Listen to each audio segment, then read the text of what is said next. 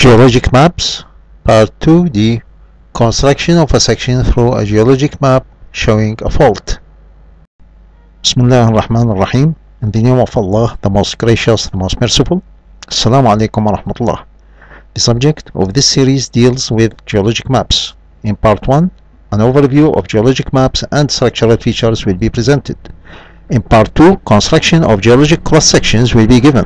4 structural features have been considered: simple dipping beds, a nonconformity, a fold, and a fault.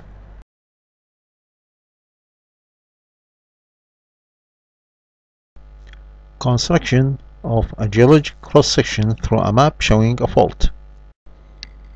The adjacent figure shows a hypothetical geologic map with 2 sets of beds, A to E on the northern part of the map and A to F on the southern part. The 2 sets are separated by the line FF' that represents the trace of a fault plane on the Earth's surface. The map scale is 1 to 1000 and the contour interval is 10 meters.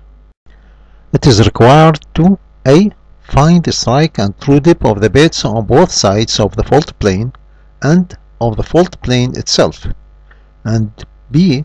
Draw a cross-section along the line XY.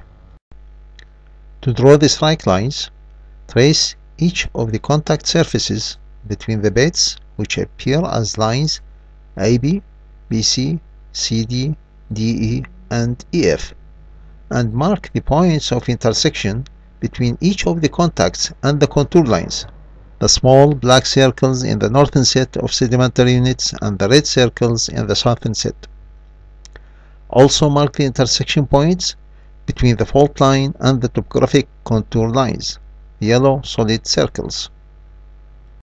By joining points of the same elevation for the same boundary by straight lines for all the beds, 3 sets of strike lines may be identified.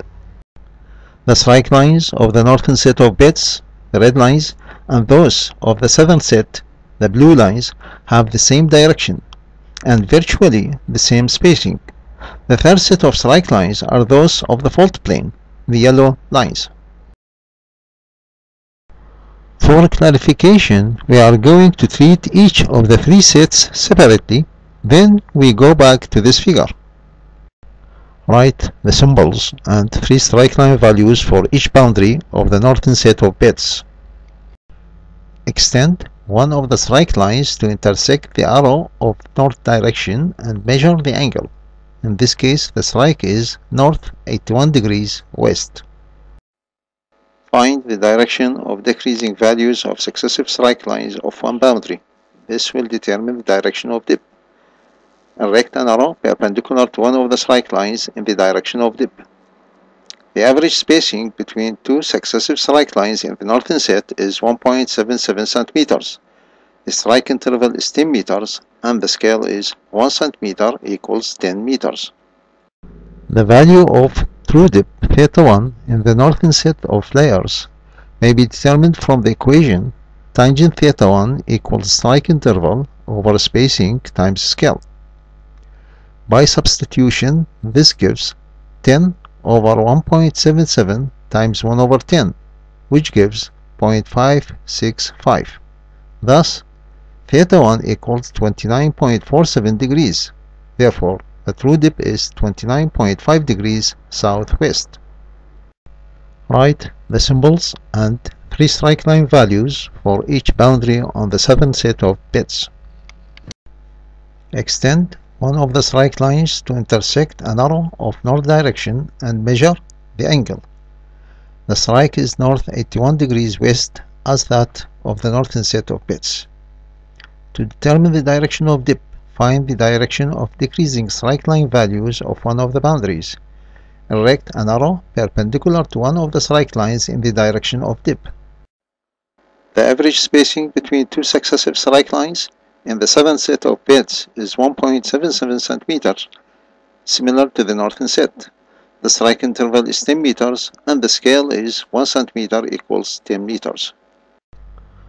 The value of true dip θ2 of the southern set of layers may be determined from the equation tangent θ2 equals strike interval over spacing times scale.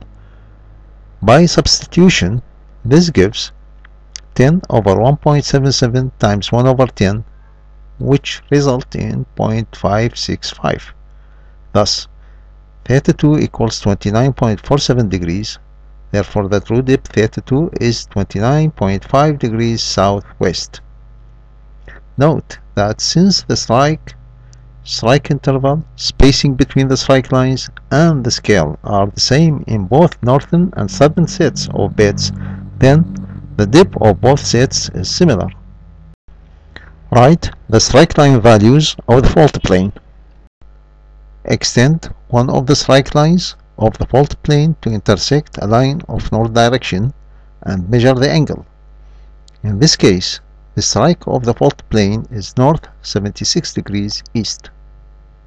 Find the direction of decreasing values of successive strike lines of the fault plane. This will determine the direction of dip. Erect an arrow perpendicular to one of the strike lines in the direction of dip. The average spacing between two successive strike lines of the fault plane is 0.9 centimeters. The strike interval is 10 meters and the scale is 1 centimeter equals 10 meters. The value of true dip, say beta, of the fault plane may be determined from the equation tangent beta equals strike interval over spacing times scale. By substitution, this gives 10 over 0.9 times 1 over 10, which result in 1.11. Thus, beta equals 47.98 degrees. Therefore, the true dip of the fault plane is 48 degrees southeast. After the above clarification and determination of the strike and dip of each of the three sets, we go back to the starting figure and insert the strike line values and boundary symbols. By inserting the arrows of dip and section line, the map will appear as shown in the figure. Superimpose an edge of a strip of paper on the section line XY and mark the locations of the points X and Y. Mark the intersection points between the line of section and each of the strike lines and write 3 strike line values for each boundary. Superimpose the edge of another strip of paper on the section line and mark the locations of the points X and Y and the intersection points between the section line and the topographic contour lines together with their elevation values. Superimpose a third edge of strip of paper on the section line and mark the locations of the points X and Y and the intersection points between the boundaries and the section line.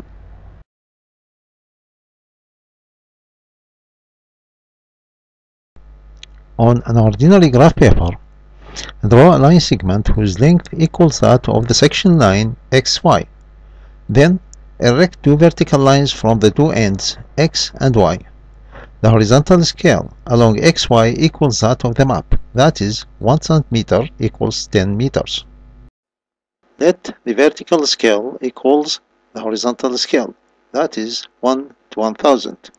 Put centimeter marks on the vertical lines. 1 centimeter equals 10 meters. Put the strike line intersections strip of paper on the graph paper. For each boundary, erect vertical lines from its strike line marks with their heights corresponding to their elevations. Mark their ends, then join them by a straight line which will represent the boundary whose values were projected. Thus, starting from the line of the fault plane F, project upward each of the 4 intersection points F80, F70, F60, and F50 according to their elevations. Connect the ends of the foregoing verticals with a straight line. This will represent the line of the fault plane F. Now, starting from the boundary AB, project upward each of the 3 intersection points AB90, AB80, and AB70 according to their elevations. Then connect their ends with a straight line. That will represent the boundary AB. Repeat the preceding step to the other boundaries BC, CD, and DE as shown in the following sequence of figures.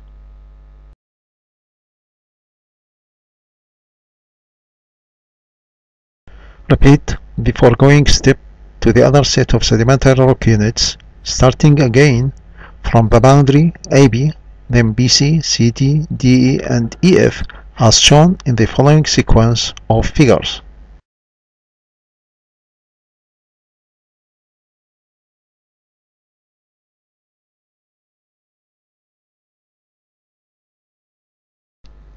Put the edge of the second strip of paper on the section line and erect upward vertical lines with their heights corresponding to their elevation values and mark their ends. Superimpose the boundary intersection point strip of paper on the section line, and from each boundary point erect upward a vertical line to cut the corresponding boundary. Connect the surface elevation points to draw the profile line. Make any necessary modification to ensure that the profile line passes through each of the boundary intersection points and extend it from both sides to reach both ends of the section. Erase all the contact lines that lie above the earth's surface and any unnecessary vertical lines and points. Put the symbols, coloring, and name of each bit as in the following set of figures, and the section is done.